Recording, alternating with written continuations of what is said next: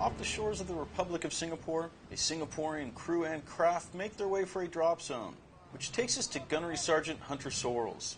He's come with Marines and U.S. sailors from the 3rd Reconnaissance Battalion to work with the Republic of Singapore's Navy Underwater Demolition Group. Right now, that has him as a safety insert officer on the radio trying to contact incoming colleagues. This is a helocast, one of the various methods of insertions that Sandfisher focuses on, used for times when small crafts aren't conducive for getting a recon team where they need to be.